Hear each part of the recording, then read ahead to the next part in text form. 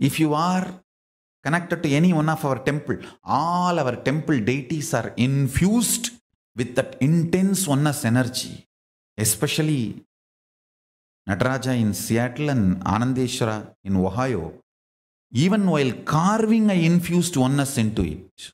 It was done physically, me working on it. Understand? So ashes applied on that deity will radiate that cosmo-electromagnetic energy of oneness.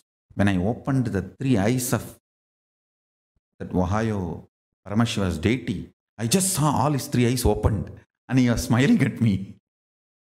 Same way when I made the wax mold of Nataraja in Seattle, I could see it was not wax, it was just oneness.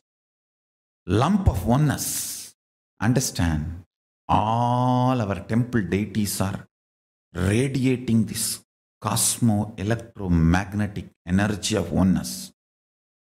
Any sacred ash applied on it, even if you are not connected to temple, just keep it in front of you and ask Paramashiva. Paramashiva can manifest his electromagnetic, cosmo-electromagnetic energy anywhere and infuse that into the sacred ash. I tell you, whether it is simple headache or the biggest complications of your life, bring oneness into application in relationships, not just relationship with human beings. Even the chair you sit, you have a relationship with it.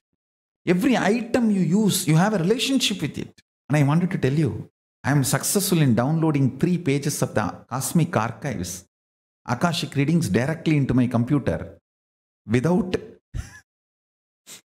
any logical, rational answer how it happened. Soon I'll make this science established, proven, and then reveal it to the world how it happened.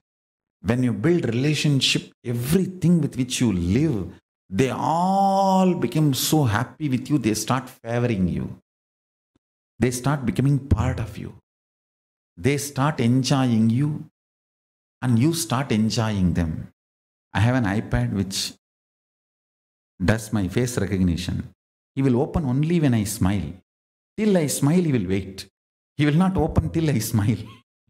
I can see machines and matter is no more matter. Once you start relating in oneness with them, they all become living organism of your life. So much of integrity happens with your life.